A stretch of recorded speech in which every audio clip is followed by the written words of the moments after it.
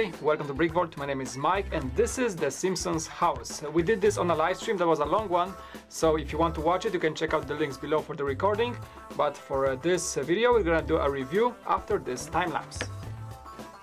Go!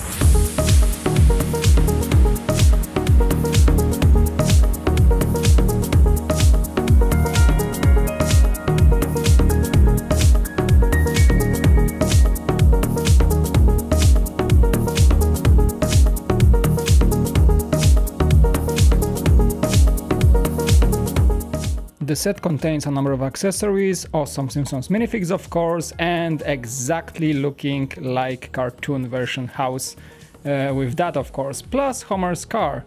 The house is all tan, so that's a good source for tan bricks if you want to get this set. But let's go side by side with each and every feature and how we can take this thing apart. The cool thing is here that every single roof panel is easily accessible. They just rest on top of some tiles, so they fit very well. You can remove each and one of them and then you have access to every single room in the house. Plus, if you move forward, you can disconnect the garage, and this is the thing I don't really like. I'm gonna show you why in a second. But before you also do that, you can remove the back section of the upper floor to access the lower floor as well. After that is done, you can also open the house, which is held by joints in the chimney area, so just take off the chimney and then you can open it up to have it split into halves.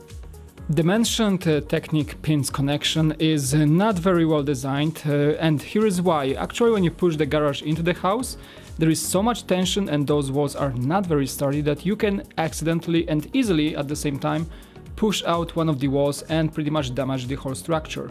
To prevent it, you have to actually hold the walls without the roofs being on top and make sure they connect without pushing any bricks forward. I think that's an area that can be easily modified by just removing a single pair of those Technic joints and replacing them with classic bricks.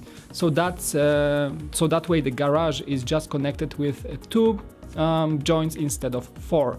I think that would be much better for design and for the ease of taking this thing apart. And as we managed to finally disassemble the house despite some problems with this garage connection, let's check out the garage itself. Well, a very simple thing. To be here we have some detailing with this landscaping in green on one of the sides, and also nothing much to see outside except for this garage door that do open up. You can just grab this handle and there you go. It's all Technic inside, so it's very nice thing to have them popped open like that. The inside is very simple. Take down the roof like that and then you can see what's hiding inside. And one more problem here is that this rack for tools, that's a Homer's rack of tools, is nicely placed on the jumper pieces, but that also makes it very easy to pop off even if you just, rattle the garage or just knock it off in a very easy fashion. Well, that's not much of a bummer, but it has to be taken care of carefully because all those tools are just right now rattling in the garage. You get a bunch of them and they don't really have spaces to go, just lay there without any connections. This rack has a few droid arms to hold on the drill and some oil thingy, and then there is some paint on the side and a small cabinet to hold the smaller tools. But there is not enough space to hold it all. Maybe the sink can hold it, but not really. I tried it and they don't really fit inside. Beyond that, there is the workbench, the blue thingy, and that's also a small tool thing. Homer's workbox, the toolbox is there, and just a simple, maybe even an anvil or thing like that on the side. Nothing else beyond that in the garage. There is the broomstick and everything else is just empty space. Well, to fit, of course, Simpsons' car. The house, of course, looks very close to the show, thanks to some detailing that was taken straight from the cartoon.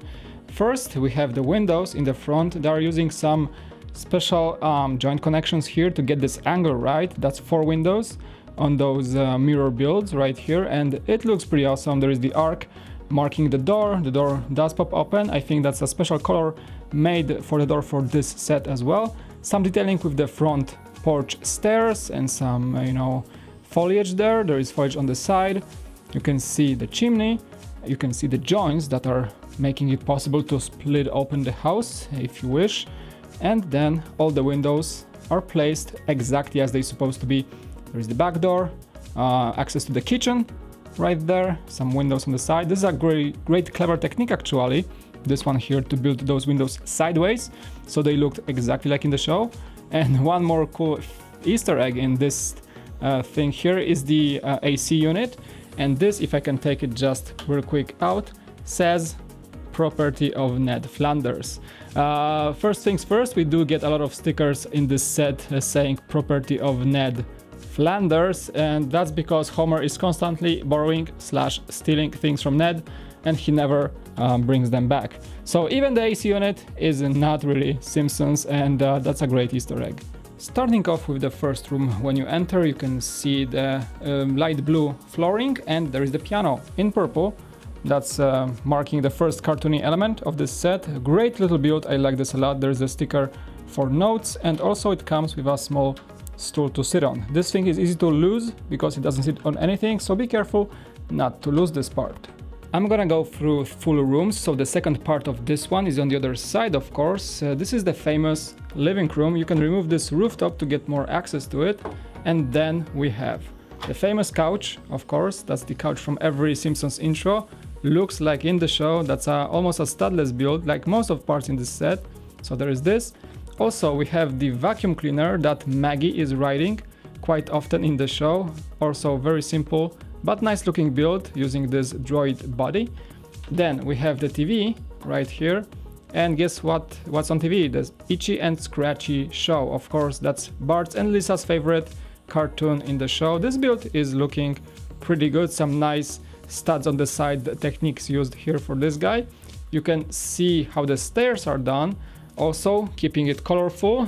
Some people may think it's even a friend set with all the color palette included, but hey, it's Simpsons and they looked exactly like they're supposed to. Then we have a small thingy here, a small cabinet with telephone and just a single drawer. That's also a nice addition to the living room. And then there is the rug right here. That's a sticker in the middle, so don't be fooled if it's a print. That's not. And there is also a sticker for this always present drawing of the boat that's just above the couch. And that would make for the most iconic place in the set, the living room, where we always see the Simpsons just hanging out in the couch. The kitchen also deserves its own spot, mainly because of the fact that you get a lot of accessories. Again, this is a bag of accessories you get in this set. They are all from the mostly Friends line, but there is plenty of space to put them in. You have a number of cupboards. You can see I put some cutlery in one of them. In the drawer, there is a cupboard at the top.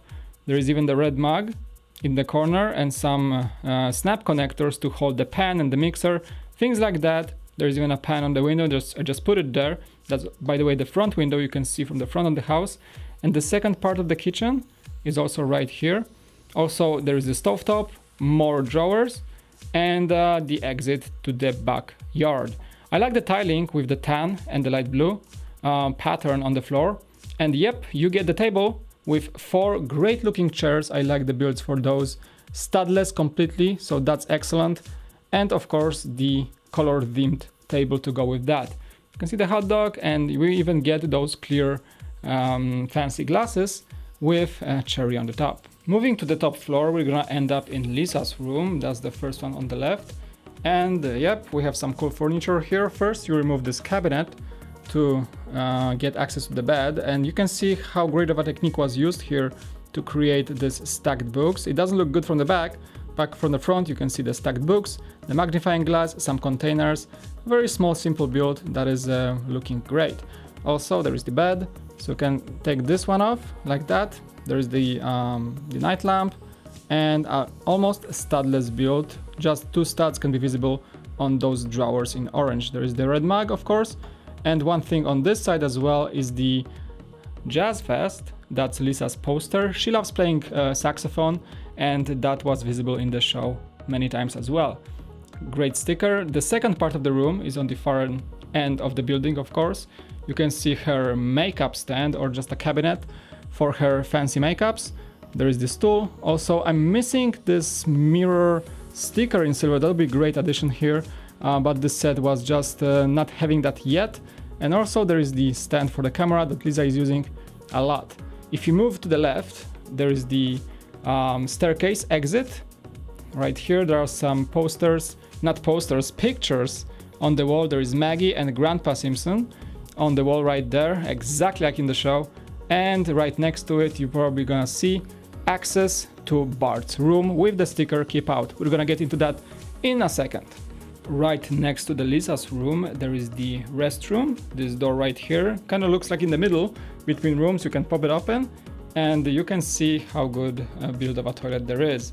There is a lot of stuff inside. You can see the use of the car door piece for toilet paper.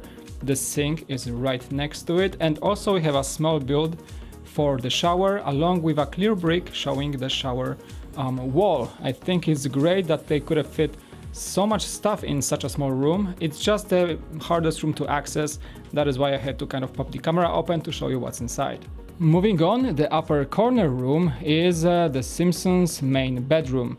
There is the bed. It's kind of a similar build to what we have in the Lisa's room. You can also take it apart right from the build. It's fitting just exactly for the size of the room. Two jumpers in here to hold it, and there is the Marge's shopping bag on one of the sides, and pretty much the same build for the drawers that we've seen in Lisa's room. You can pop it back on. You have to be careful to fit it. There you go. It fits just as snugly. And the other part is really cool because it's holding Maggie's crib. And this is one of my really favorite parts here. The crib is being held also on one jumper piece. Build is again almost studless, and I enjoyed the use of those ladder pieces in orange in sideway form. Maggie is just fitting there exactly for her size, but I think of course it's not to scale. She's just a bit too big, but it's good that they made it so you can put the minifigure inside. That's it for the interiors, but we also get some external accessories with the set. There is the grill, and this one actually does open up, and again, studless, great looking thing. You can see the grill pieces actually used to their own name on a grill. It pops open. I just lost a sausage there, so you can pretty much grab it and get it some grilling action done right here. So that's nice. There is also this, the wheelbarrow from guess who? Property of Ned Flanders. I wonder who's that from. Anyway, we get that, some flower pots with that.